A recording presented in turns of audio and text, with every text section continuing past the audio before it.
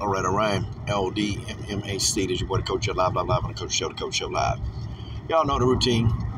Skip the background noise. Let's just get right into it. Guys, y'all know this one kind of hits me a little bit difficult, man. Hits me difficult. Sabina Mazo was released from the UFC. And I kind of thought that this was coming. I just would never say it on a live stream, or I would never say it in a video. But I kind of knew that this was coming, and I've kind of always been pretty good about predicting when the UFC, gonna, have release, cuts. And, if you guys really want to know a fighter who, you wondering, hey, are they gonna get cut? Are they getting cut? Y'all just come to this channel because I've been right probably every single time. I just didn't want to say this because I know Sabina Mazo, and, interviewed her, got a chance to even know her outside the camera. And, she's just a magnificent human being, Sabina definitely works hard. She works hard at her craft. I kind of felt like the cut was coming, after she lost a hard-fought battle to Alexis Davis. And, well, she fought hard, but she was dominated against Davis and dominated against Maverick. And I've never really seen Sabina dominated like that in any fight. And any fight that she's lost, it's always been a war. Like, she's made it difficult, for her to lose. And so I saw the Maverick fight, and I was just like, something is off. Like, she don't look the way she normally looks. She just looked like she didn't have any energy. She looked real flat. She just didn't look like herself. And I kind of just said to myself, hey, she's going through some stuff. She's got a new relationship. She's got a lot of different things going on. And I don't know, nobody can really pinpoint the reason, why a person is actually doing what they do. Why a person, just can't seem to just pull the trigger. And I felt like Sabina was having an issue just pulling the trigger.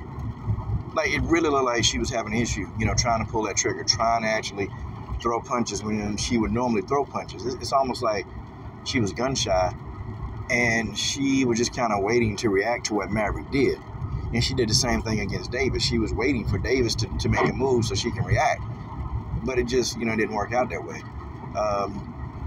Mazo, even too, just her striking, it just didn't look the way it normally looked. And I felt like even Miranda Maverick got the best of her on the feet as well. I think Mazo needs to reset. I think she needs to reset. She got released. So it's another opportunity for her to go elsewhere, or just try to hone her skill set. Even, possibly, hey, there's an Invicta opportunity probably around the corner for her, okay? Or, what, she may even get pulled into the Bellator regime. Who knows? But, I definitely know that there's something not right, okay? There's just something not right about what's going down, And I have my speculations, I won't, put it out there. But I don't know. She don't look as fluid as she normally look. She don't look as confident as she normally look. And would this be a person that I would have cut first? No, there are other people that's still around. There are people that's still around who I'm kind of thinking, why they still here? Like, they still here, they hadn't got cut. Like, what the heck? Okay, what the heck? But I think, though, getting cut, it may be a good thing for Mazo, because I think Mazo now maybe we'll look at, hey, you know what? Maybe I'm deficient in this area. Okay, maybe I just go and really, really, really go do some things in this area. Okay, maybe my grappling isn't proficient, Maybe my wrestling isn't proficient. I think, me personally, if I'm Mazo, I'm going to go to wrestling camp with Chris Cyborg. Like, I'm going to go wrestle. Because I think 2-2 in both her fights, it wasn't more of a jiu-jitsu thing, because her jiu-jitsu has actually gotten a lot better. I think with Mazo, there's a wrestling component that's just missing. And I think Mazo need to wrestle. I think she need to just take some time off from striking. And let's just get around all the wrestlers she can get around. And wrestle. Like, just wrestle to death. Just wrestle. And then see what happens. And I guarantee, she'll probably find, success in that area. Maybe she need to take a step down in competition. Beat some lesser opponents. Go to, like an Invicta, beat some lesser opponents. Go beat those people, get your confidence back, and then come back strong. Because, whenever you're on top and when you're doing stuff, people they support you. But, you know, when you're not on top, people don't want to support you. People, you know, they just talk down on you.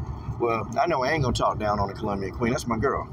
I ain't going to talk down on her, you know. Sabina Mazo is a G. Sabina Mazo is a G. That's a damn G, you know. And Sabina will come back strong. You know, she's always come back strong. Every time she's had a setback, she's always come back strong. But, you know, I probably recommend maybe it's people in her circle, you know, that's taking away her energy to where she need that energy to go toward the fight game, you know, maybe. And sometimes, you know, you have to kind of reevaluate your circle.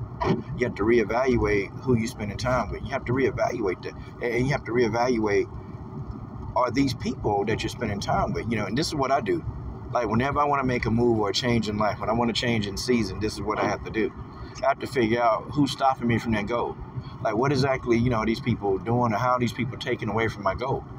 And I started to do an inventory of that, and guess what I do? Guess what I do?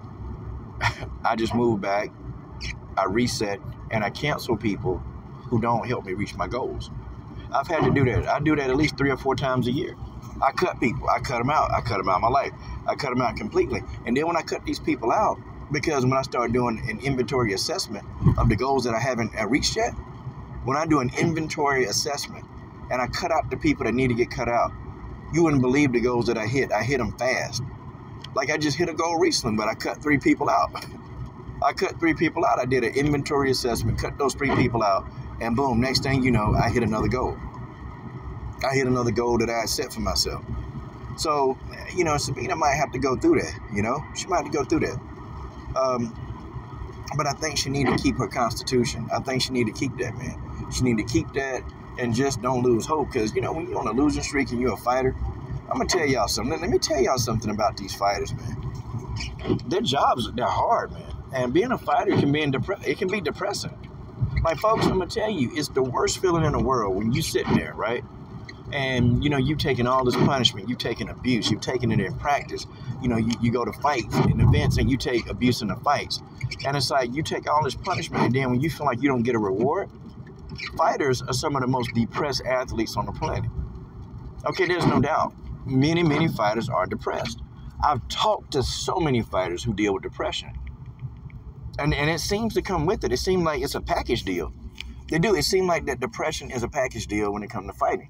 And you can understand why, because you're in an 8-week training camp, man. And the training camps are brutal.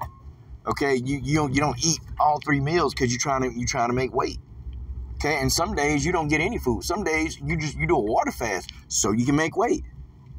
Folks, I'm telling you how fighters live. I'm telling you, I understand. I understand completely.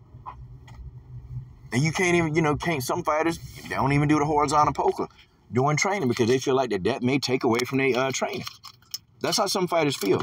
And I have to understand, too, these people, man, they ain't seeing their family for weeks at a time. Some of these fighters got 3 and 4 kids, and they can't see their kids for weeks at a time. Like, guys, this fight game is not for everybody. And I always laugh when people say, man, I'm gonna be a professional fighter. Do you really want that? Do you truly want that? Is that what you want? Because, see, you have to sell out.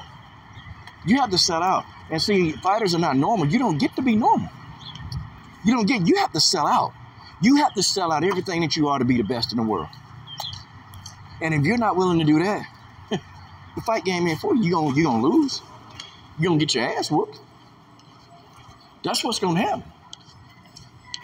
That's what exactly is gonna happen. How you doing? That's gonna happen. You have to sell out.